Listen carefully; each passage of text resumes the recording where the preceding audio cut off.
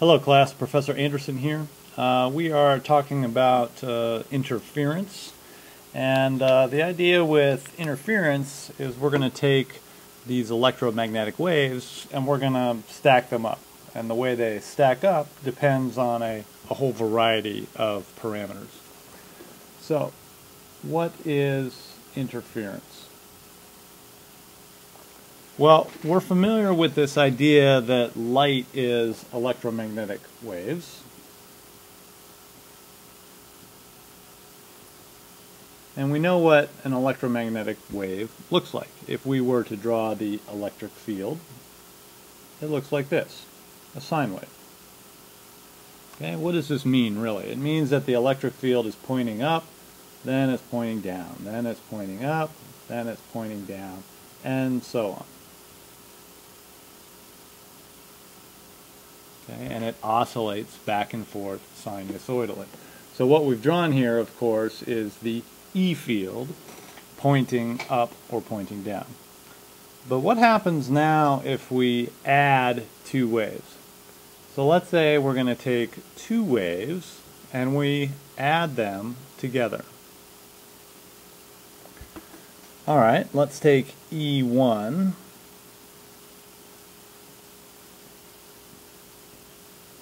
and let's add E2. And to start with, we'll make it essentially the same wave. Okay, so if I add those two together, E1 plus E2 would equal E3.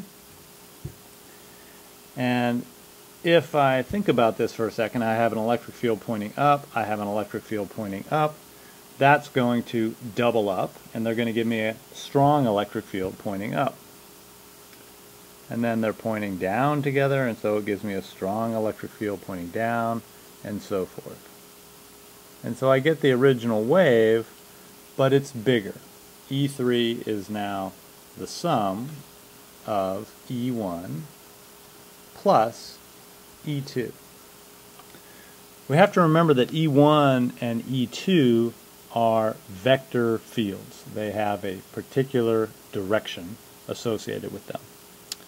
So this idea of adding two waves together is called the principle of linear superposition. So just like when we were talking last term about forces, we could add forces as vectors to get a resultant force. Now we can add electric fields as vectors to get a resultant electric field. This is the principle of superposition. In this case, what we've drawn is something called constructive interference.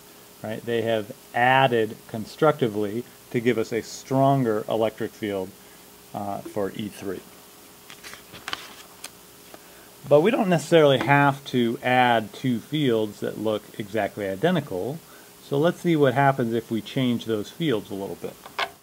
Okay, so now let's start with a field E1 that looks like this, just like it did before.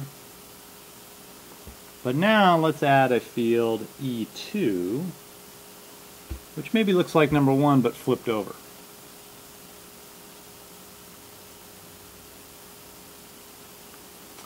So if I add those two together to get E3,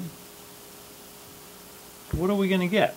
Well, we've got an electric field that's pointing up right there, but here we have an electric field that's pointing down. So it seems like those are going to add to 0. And in this next region, E1 is pointing down, but E2 is pointing up. So that's still going to add to 0. So in fact, E3 equals 0 the whole way. If these things are the same strength, namely the height of the electric field is the same, and they are exactly flipped, then the resultant is 0. You've essentially canceled out that wave entirely. So this is something called destructive interference.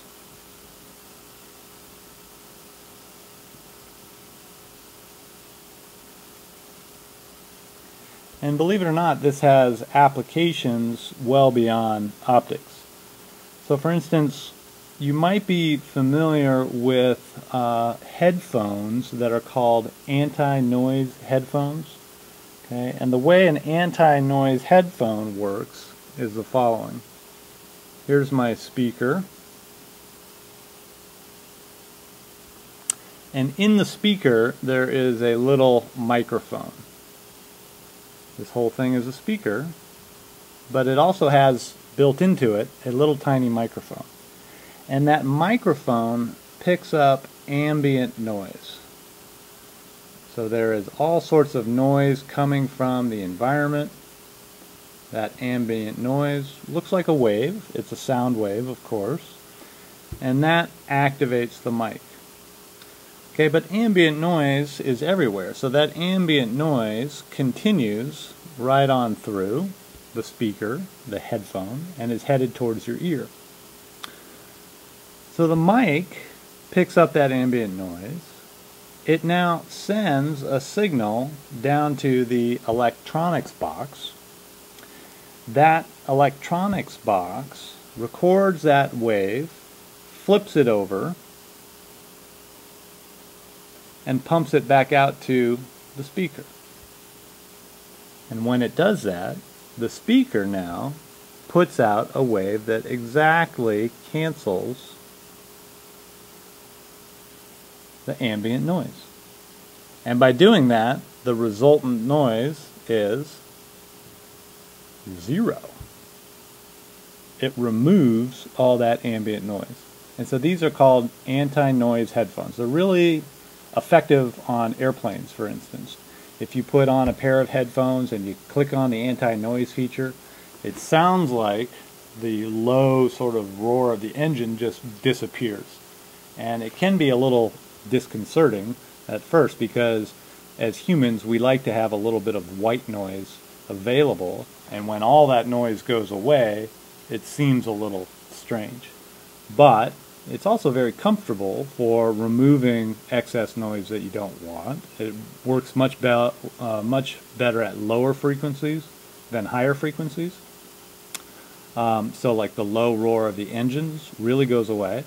And now if your system pipes in your music on top of that, you can hear the music very cleanly without any of that ambient noise. So it's really kind of a neat feature.